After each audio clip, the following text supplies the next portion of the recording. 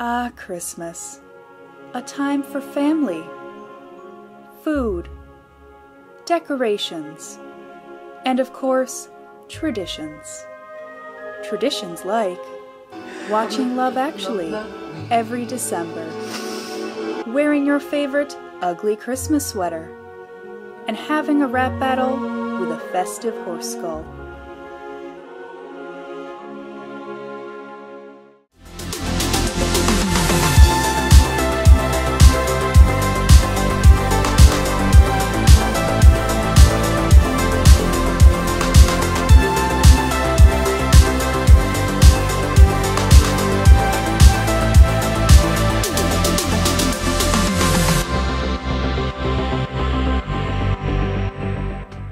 Nadole Krauen, history heroes. I'm Tempest, and welcome to Time with Tempest, where today we're going to be talking about one of the greatest Christmas traditions of all time, the Mari Lwyd.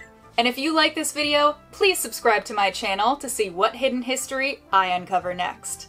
Now, let's begin our story. While the idea of a heathen horse prowling the night in search of festivities and feasting during Christmas may be bizarre, it makes perfect sense when you consider the timing. You see, Christmas isn't actually Christmas. The Bible never actually gave a date for Jesus' birth. And as historians have pointed out, it is a little odd that shepherds are tending to their flock in the dead of winter. That's because Christmas is actually just a mishmash of different pagan holidays, from the Romans' Saturnalia to the Germanic people's Yule. So when people were converted to Christianity, the Christians figured, they're already celebrating anyway, why don't we just give it a new name? That's why we still have traditions like mistletoe, Santa Claus, caroling, and of course, the Mari Lwyd. The first written record of the Mari Lwyd was in the book A Trip Through Part of North Wales in the year 1798 and at other times by J. Evans. The book records the tradition then as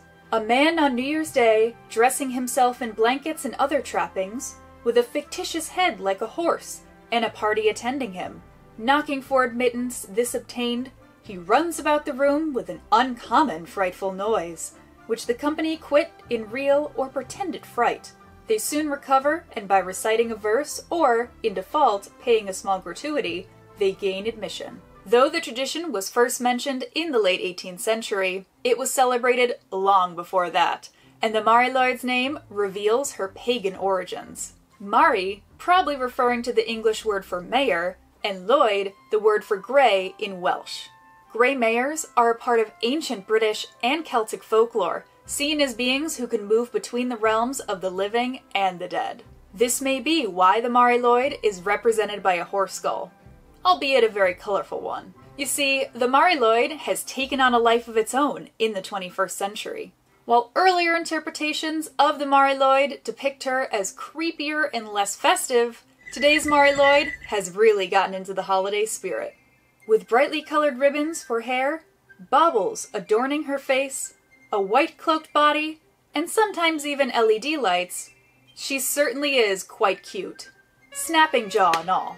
In parts of Wales, like Glamorgan, the Mari Lwyd will appear around Christmas time with a party of equally festive people. They will approach a house demanding to be let in so they may partake in food and drink.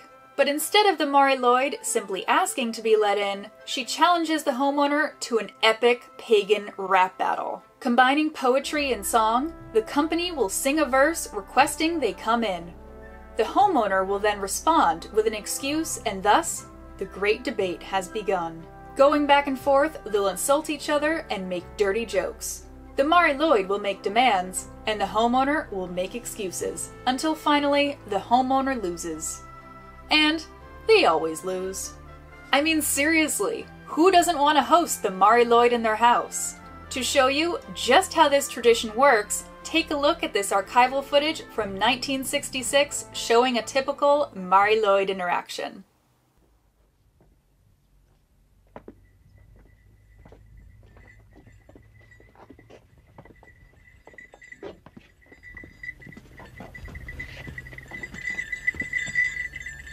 Wel dyma ni'n dywed, gobeithio'n di niwed, I ofyn am gynad, I ofyn am genad, I ofyn am genad I ganu.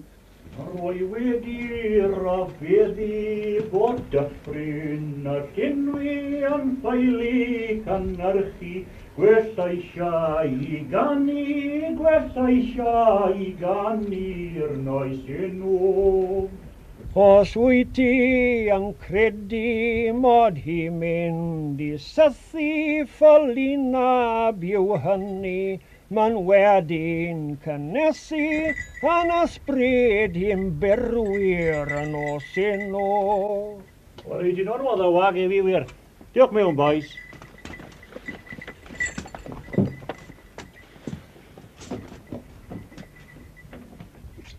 Once inside, this jovial being runs around the home snapping her undead jaws and neighing, frightening children, stealing things, and causing complete chaos. Kind of like Mr. Blobby after one too many drinks. Her posse will add to the chaotic atmosphere with traditional music and merriment, all the while partaking in the host's food and drink. This sequence of events is similar to the aforementioned Anglo-Saxon caroling. Called wassailing, it involves people going door to door to ring in the new year, singing and blessing homeowners with good cheer. The name wassailing comes from an Anglo-Saxon greeting which translates to, be in good health, to which the response was, drink and be healthy. How very British. It appears that oftentimes the participants would receive food and drink for their efforts, especially given their work on a cold winter's night.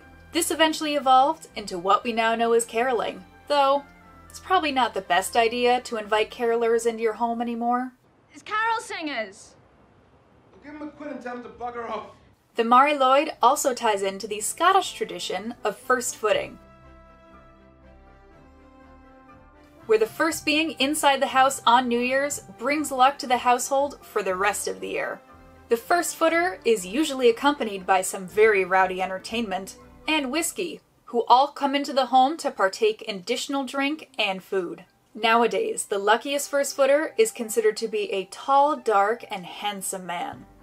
But if we're being honest here, the Mari Lwyd is way more fun, and is considered to be better luck. So I'm gonna go with Wales on this one. These ancient British and Celtic traditions embody some aspects of the Mari Lwyd and could have either inspired it or been inspired by it. But the horse skull is a unique Welsh addition, though there was a time this tradition almost died. By the mid-20th century, it was getting harder and harder to find the Mari Lwyd prowling the streets at Christmas. But just as the magic of the Mari Lwyd began to fade, folk clubs and families alike revived her and let her continue her reign of mischief. And while it is still an isolated tradition, efforts have been made to spread the Mari Lwyd across Wales. Recently, a folk group in Wales has been hosting workshops in schools and communities to encourage more people to celebrate Christmas with the Mari Lwyd. They made a book about the history of the Mari Lwyd and included traditional verses to sing should she approach your door. Don't worry, there's English translations. They also have a flat pack so you can create your very own cardboard Mari Lwyd.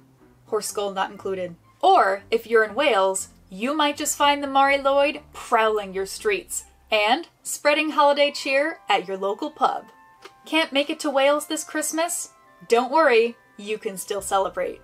How about trying on the Mari Lwyd Snapchat filter for size? Or playing Assassin's Creed Valhalla, where your character can dress up as the hellish horse on Samhain. Maybe you even want to make your own Mari Lwyd.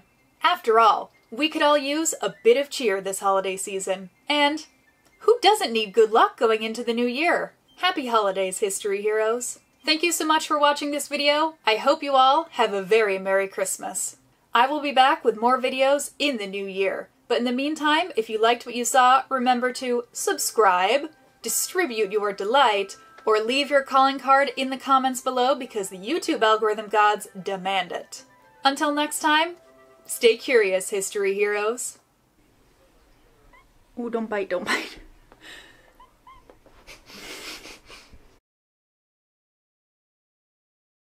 Hey. Bindi. What you say? Jesus. No. Don't bite.